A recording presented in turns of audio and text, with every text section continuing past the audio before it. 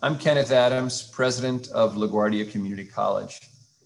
We have a special program today in which we're going to speak to three LaGuardia colleagues who were part of the college's incredible services for students who are deaf and hard of hearing. Many of you know that the program for deaf adults at LaGuardia Community College goes back 45 years, almost to the founding of LaGuardia. So for all that time, LaGuardia has had a unique set of services to help students who are deaf and hard of hearing prepare for college, and then when they enroll, to help them succeed and earn their degrees. But we also do a lot of work at LaGuardia to help people learn American Sign Language and learn interpreting so that they can do that in their careers, sometimes as teachers or as healthcare professionals, or in academia and education. So what happens at LaGuardia is that really we have different services and different programs for students who are deaf and hard of hearing in various parts of the college. And frankly, for me as a new president, it was a little confusing because there was so much going on. All of it really important, really great work. So I wanted to make a video with my friends who you're about to meet, where we could tell the full story all together and shine a spotlight on this incredible aspect of LaGuardia that is really unique in CUNY and frankly unique in colleges in this part of the country. And you'll hear about this again from our colleagues. So with us today for this program are John Collins, who is our Deaf Program Studies Director, Liz Loria, who's the project director for our American Sign Language English Interpretation Program, or AEIP, and Kim Lucas, who works at the Program for Deaf Adults as an academic advising specialist. And many of my friends, including Kim, have been at LaGuardia for many years. And they're part of a team that has helped literally thousands of students from all across the metropolitan area get their education and move on in their careers because of the support that they provided them with. Now, we couldn't do this interview, as you can tell, without our interpreters. And both of our interpreters today, by the way, are graduates of our ASL English Interpretation Program. And that's Jennifer Ward and Andrea Kremer. So thanks in advance to both of our interpreters. My first question is to John. John Collins, as I mentioned, runs our Deaf Studies program, which is an associate degree program, a liberal arts program.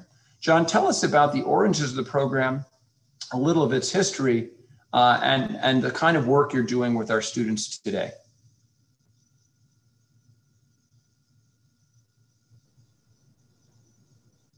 Well, our program really started to offer ASL classes, first of all. We didn't have an official program initially, and we weren't under the Modern Languages department. That occurred later, where we transferred to the Modern Languages department. So when that shift occurred, we established the Deaf Studies program. And I think that was about 2011. So since that time, we offer classes for both hearing and deaf students. And that includes ASL 1, 2, 3, 4, Sociology of American Deaf Communities. And recently we added Sign Language Linguistics.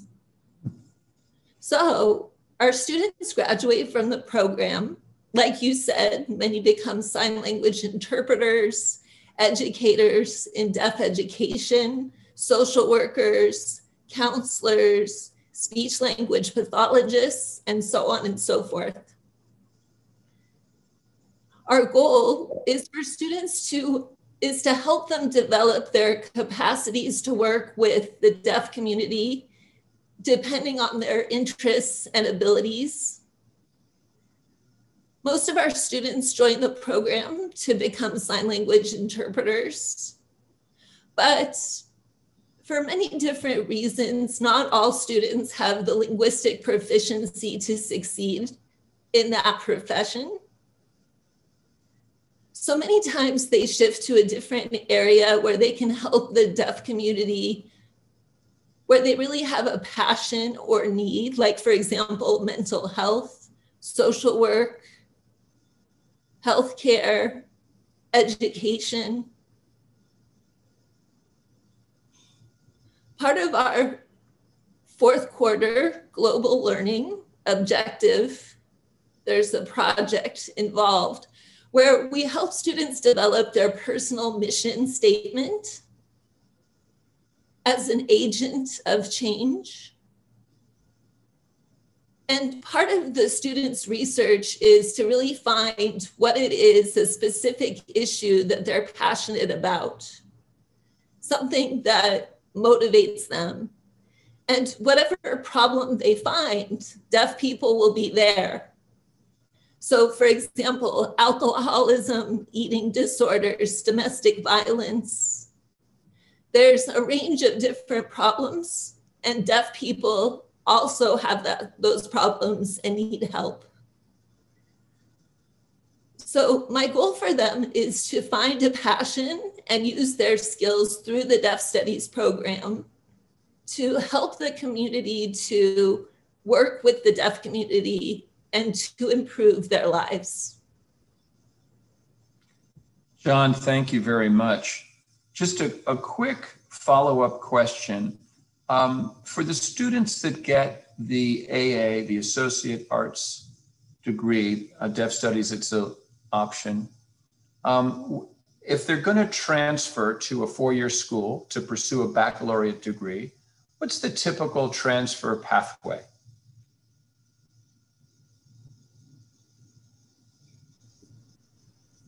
So it really depends on the final goal for the specific student. So if the student wants to become an educator, they'll transfer to a school that has a Deaf Studies education program, a Deaf Ed program. Often students first finish with general education. They get their A degree and they transfer to a senior institution, finish their education there.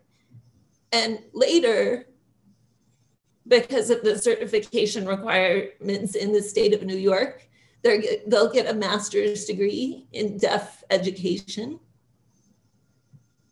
Another pathway, if they want to become a sign language interpreter, many of our students join our interpreting program.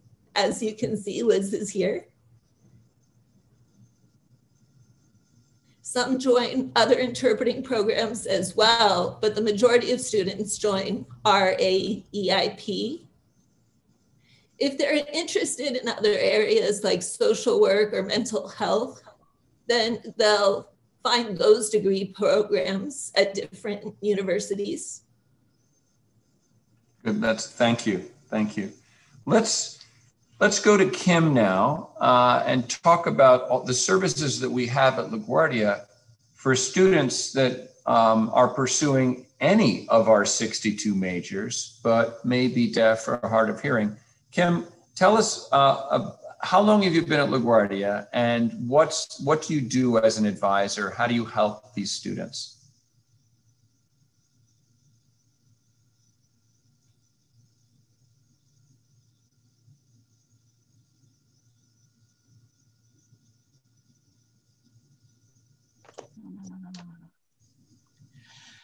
So I have been the accommodations coordinator for 31 years. Students as a whole that come to us for services could be deaf, deafblind, hard of hearing, have some form of loss in their deafness.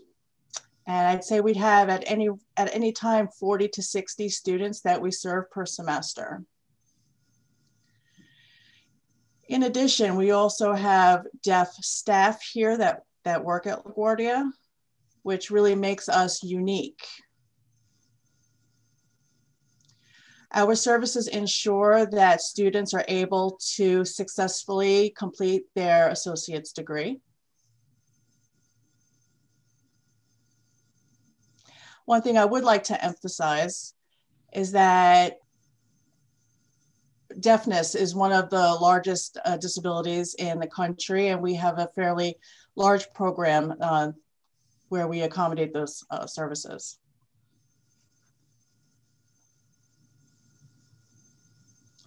So when we say we accommodate services, we have various needs and they're not all the same. Some students may need a sign language interpreter.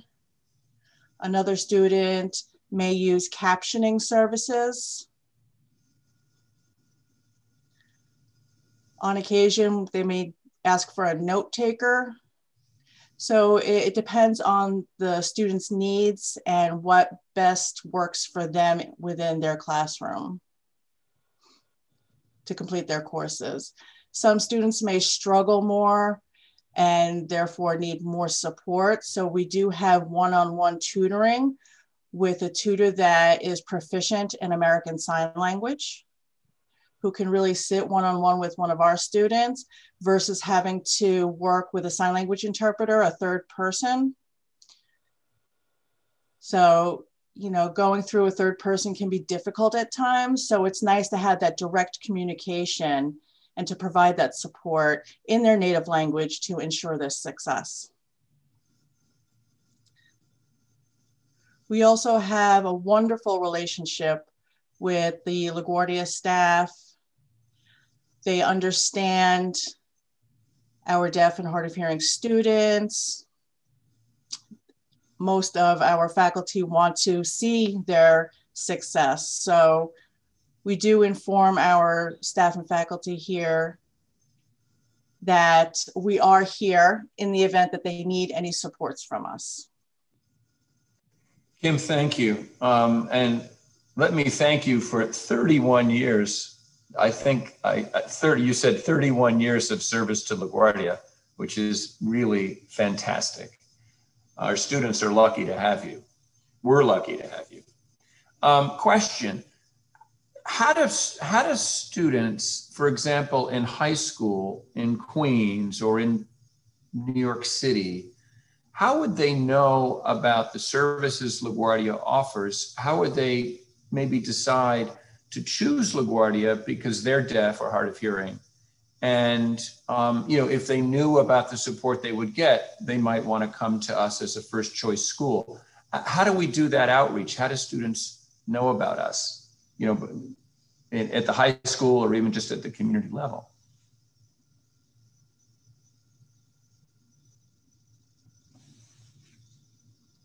That's a great question. I always believe, as a person who is a deaf leader within the deaf community, it's really imperative to network. And I do this during my personal time in addition to my work time, because I'm constantly networking. I want to make sure that folks out in the community know about LaGuardia Community College. I'm familiar with who some of the leaders are within the community as far as high school education, who the contact people are for each borough, Queens, Manhattan, Bronx, and so forth. I'm well known in Queens, but I also feel that our program is unique and strong.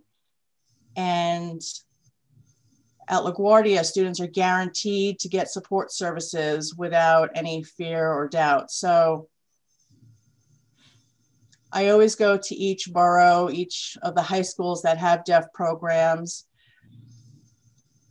So either I'll go there or we may invite various schools to come to LaGuardia for an open house, talk about what we offer here, give a tour of the campus, and the students love that.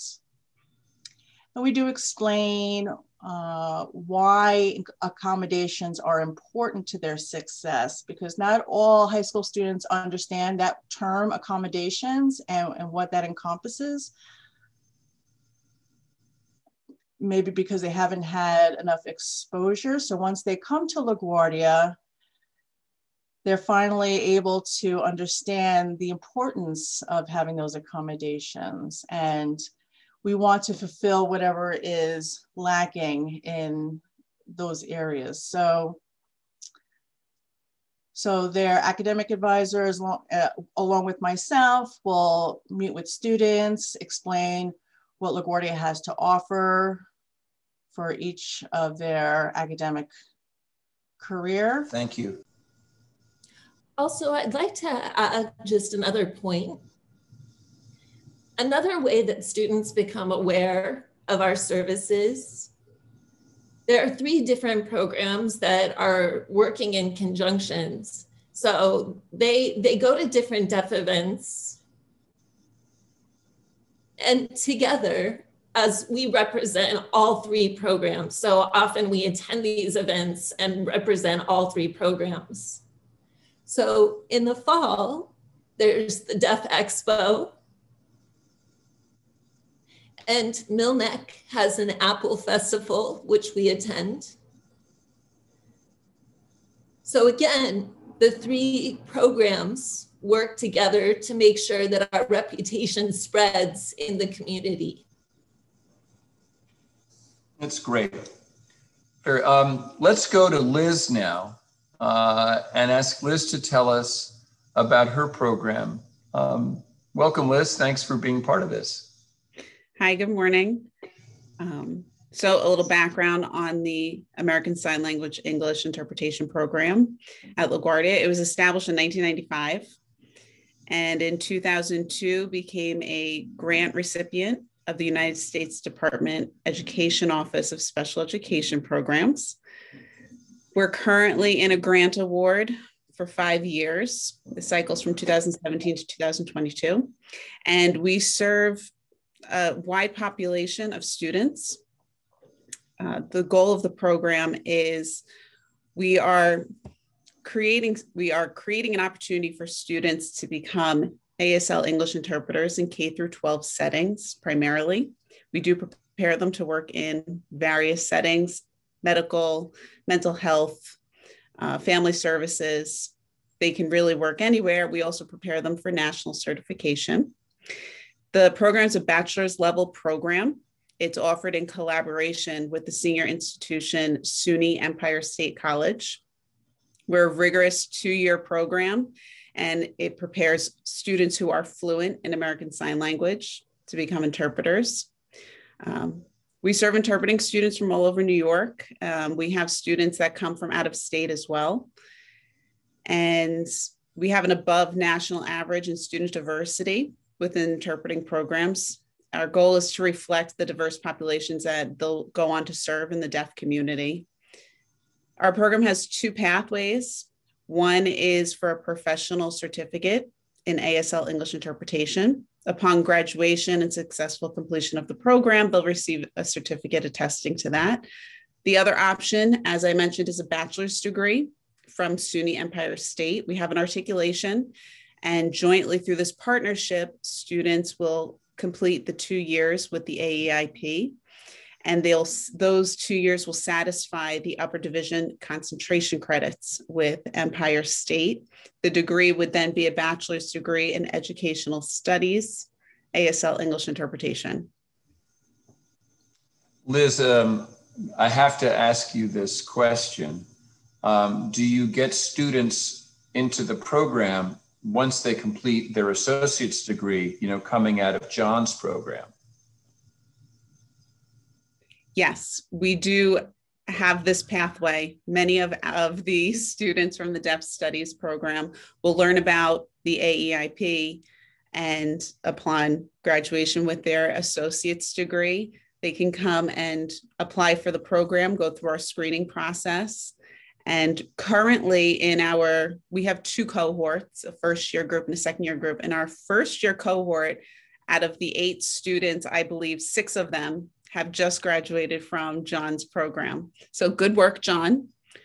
Great teamwork. Liz, we talked with Kim about the various ways she and LaGuardia recruit, for example, high school students who are deaf and hard of hearing. We make them aware of our programs, and then they can pursue John's program or any degree program. How do you recruit students for your program, which is kind of more specialized and which requires an associate degree to enter into it? Like, where do you get your students from? A lot of our students come from networking with the community. Our alumni network is huge and it spans across the country. Because we are such a tight-knit group, our alumni serve as a huge recruitment point for us in working in the schools that they do. They work with other people who are fluent in sign language or are looking to become fluent in American Sign Language. They'll go on to John's program and then they'll screen for our program. We host annual recruitment events. Every spring, we do an open house where we invite instructors from the program, current students and alumni to share their stories, open up for questions to interested people in the audience. We do isolated recruitment events. We'll go to the Deaf Studies program and do a short presentation to the level 3 and level 4 ASL students so that they can, get their mindset ready to come and screen for the program. We also target, yes, we try and really pull them in, as John said. We also target other community colleges across New York that have ASL programs. Again, a lot of our alumni who have connections to these colleges and universities will go and do presentations on behalf of the program. Liz, are you an interpreter, an ASL interpreter yourself? I am an interpreter. I actually graduated from the AAIP in 2015. LaGuardia has been my home since 2014. My mentors were the LaGuardia interpreters. Samantha Pomerico, who is the interpreting service coordinator, was one of my mentors as well. We have a very strong relationship with the interpreting services, and many of our students will graduate, do their internship with LaGuardia's interpreters, and then be hired on. As we have Andrea and Jennifer, they're hired on as interpreters with LaGuardia. So it's a close-knit family. It's all in the LaGuardia family, right? Yes. I want to point something out for our viewers, going back to Kim's comments. I'm not sure we mentioned it, but it's important for people to know all of the services Kim described are free of charge. So that students thinking about LaGuardia who are coming on financial aid or, paying their tuition, however, the special support services Kim described, having interpreters, note takers, tutors, all of that is free of charge. I just want people to know that. So something else I wanted to ask you about, really this is for any of you, but Liz has made me think about it. When you spoke about the diversity of your students in the AEIP program and serving, our very diverse Queens community. There was a really interesting article last month, January, in the New York Times about Black American Sign Language, BASL. And I wonder, where are we with Black American Sign Language at LaGuardia? That's for anybody to answer.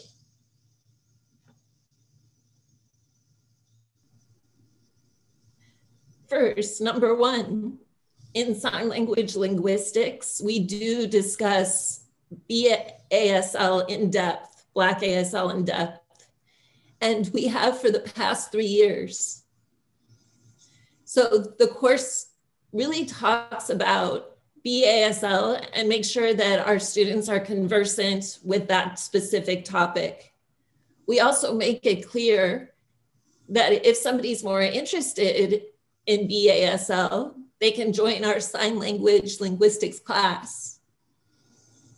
So sign language linguistics is only offered at CUNY. So it's specific to our system. So we're the only campus, only LaGuardia offers this class. Also, that's true for all of New York City. We're the only one who offers this course. So no other colleges in New York City offer sign language linguistics. at the undergraduate level? Yeah, so Black ASL is not something that's new. We've had this for a very long time, dates back in history. And it's always been within the deaf community. But I have to say that I grew up in New York, or people who grew up in New York, we learned just regular American Sign Language.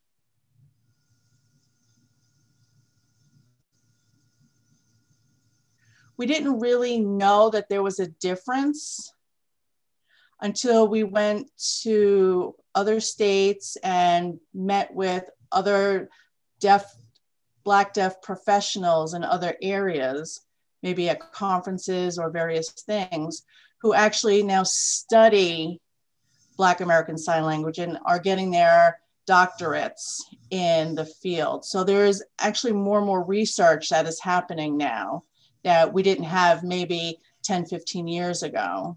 The research in itself is more recent, but we do share resources to assist each other, and we try to, we're trying to get those who use Black ASL and collect the information and the history and the signs before we lose them, because it's considered a language that is being lost.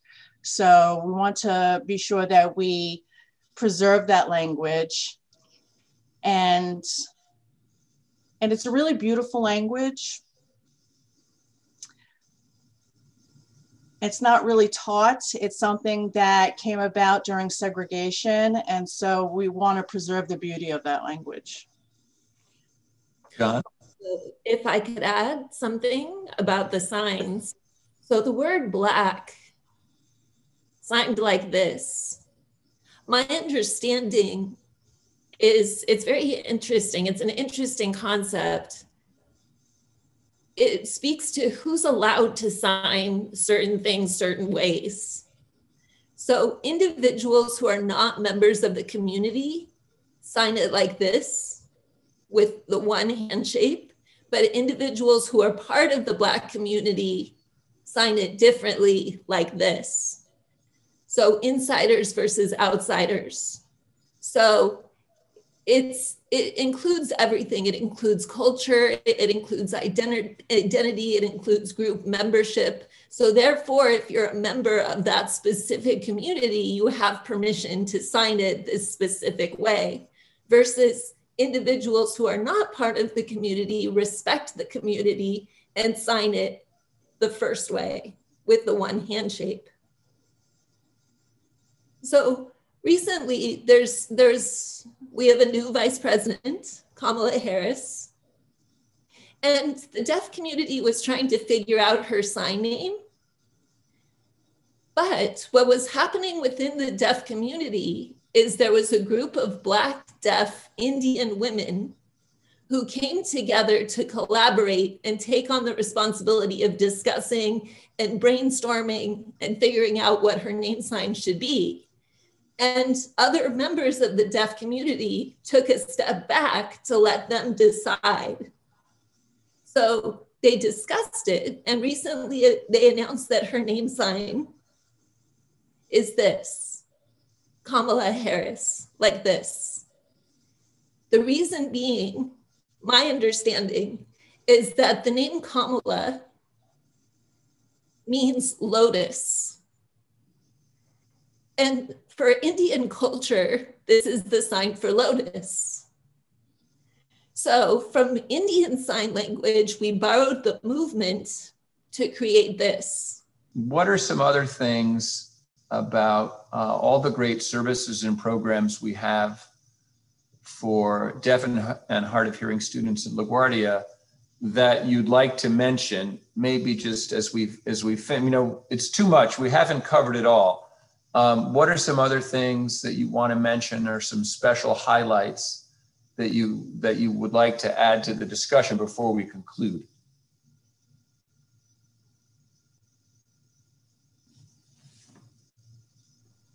Yes, I can add something. So our program it has a really good reputation. It's known in the area as being an amazing program. So we have students coming from all over the place, from Myopec, from Nassau County, from the Hamptons, specifically for our classes. So I think that speaks to our reputation.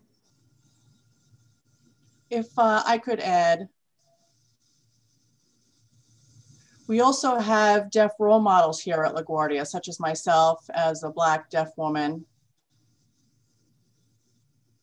And oftentimes when I meet deaf and hard of hearing high school students, or maybe a student that comes here from another country, a deaf and hard of hearing student, they don't realize that I'm deaf. They think maybe I'm a hearing interpreter, because deaf and hard of hearing students don't often see adult deaf role models in higher level professions or in higher level education.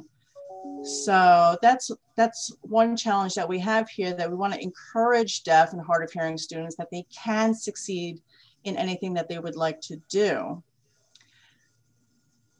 Oftentimes, depending upon cultures, deaf and hard of hearing children are believed not to be able to be successful and therefore oppressed. And that's one of the reasons I love my job, because I can advocate for the students all the way until they complete their associate's degree, and then further on to assist them in transferring, getting their bachelor's, and seeing them move forth into other higher education levels. So it's been really wonderful for me.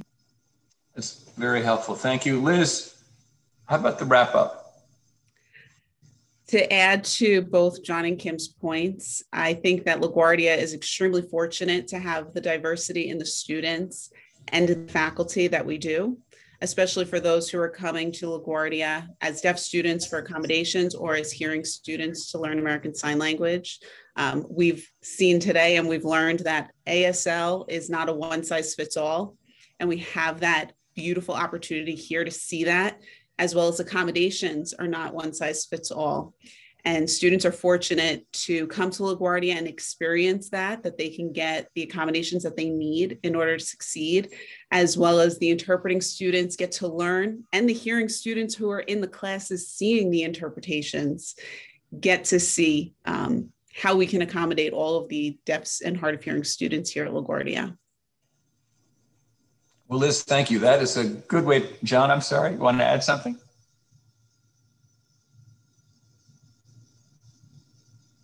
Yes, that really sums it up.